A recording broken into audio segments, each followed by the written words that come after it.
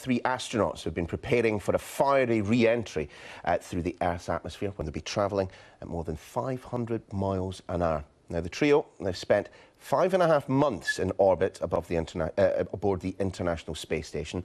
The departing crew members will hand over to a new trio of astronauts who will be travelling to the space station later this week. Let's chat about this and more with the astronaut, Per Wimmer, who's with me in the studio. Lovely to see you again, Per. It's always a moment of excitement when we see a changeover in the International Space Station, and also a moment of some trepidation. But despite the fact it's quite old technology, Soyuz, I mean, it's really safe. It is very safe. I mean, the Soyuz has been the workhorse of the Russian space program basically since Yuri Gagarin went up. I mean, so it's tested, tried, and we know what we get. Maybe contrast a little bit with how NASA goes about it. They seem to reinvent the wheel every time and push technology, etc.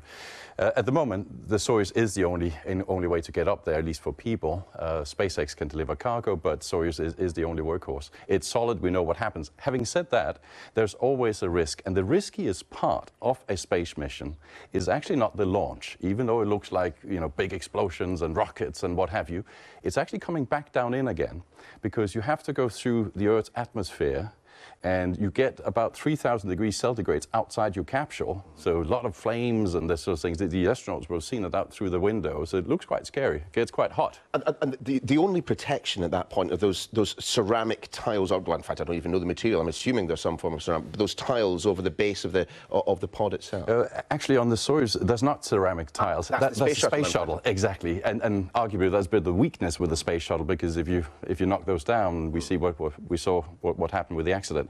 Actually, the Soyuz capsule is designed to burn off a little bit of its surface, if you like. So by design, it will deteriorate a little bit, which is actually cleverer, in my view, because it makes it safer for the re-entry. So all of that is expected, but obviously things can go wrong. There has been accidents with the Soyuz in the past where basically the air inside, got popped, so to speak. But it is safe. It's really super safe. And also, they've got to get the angle at which they come into the atmosphere correct, don't they? Otherwise, well, they could end up elsewhere in the universe, frankly. Two things can happen. You can either bounce, so you go back out again and you've got no engine attached. So guess what? You're stranded in space. Or you come in at a steep angle, in which case there's a risk you might burn off more than you anticipated. So hitting the right angle is very, very important. And then obviously trying to target that step in Kazakhstan, where you were supposed to go down. I mean, the re-entry, it takes, I think, from start to finish around about 35 minutes. But describe exactly what happens once they get to ground, because of course, you know, they've spent 5.5 months in space. That clearly will have had an effect on them physically, won't it? Absolutely, quite significant actually. After 2 months, you start to see really the impact on your body.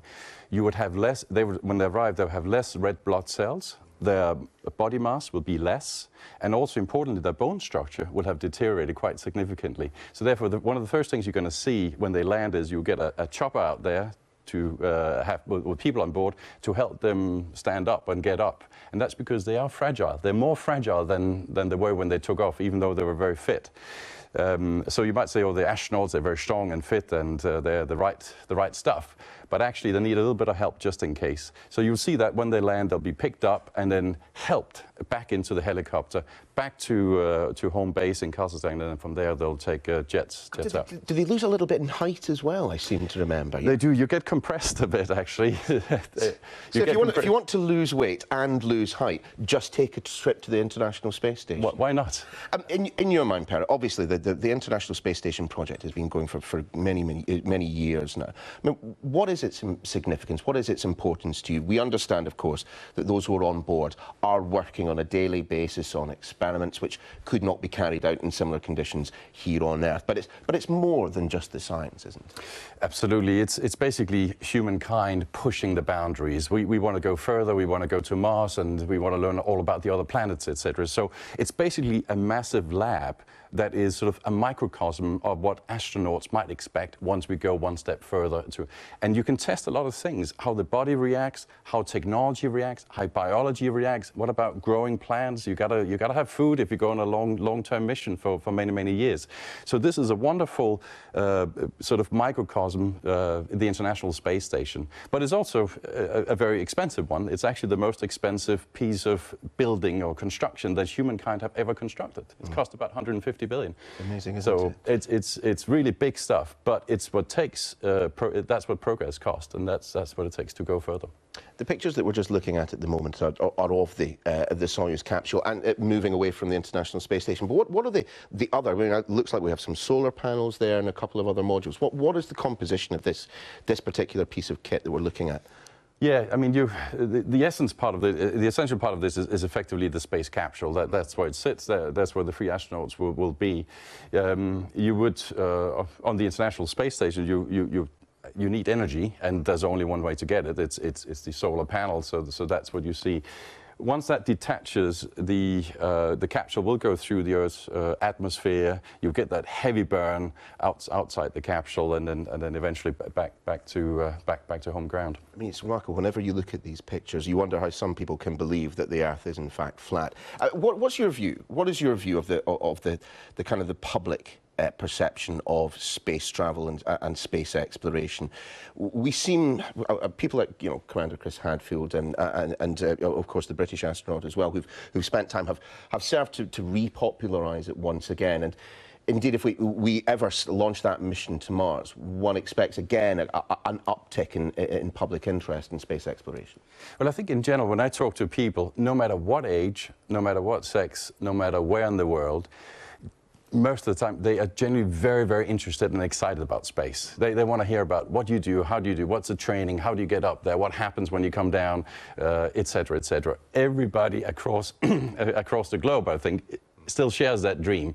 Having said that, we have to be careful not to become complacent about space launches. When either the Americans or the Russians send stuff up there, it is still a dangerous experience. But I do think there will be new excitement about space, not only when we start looking at Mars, because that's a little bit further out, but also when private people get to go into space, which is much more near term. I mean, we are really in the last stretch on that marathon. And I think when you and I get to go to space as private citizens, isn't that fantastic? Wow. And I think that's going to reignite a lot of inspiration for children around the schools, around the world, getting more excited about physics, science, and picking that up. It still excites me to the same extent that when I was 10 years old, I wrote to NASA asking how to become an astronaut, and guess what? John Glenn wrote back to me, something that I hold on to this day. Per Wimmer, many thanks for being with us. Thank you.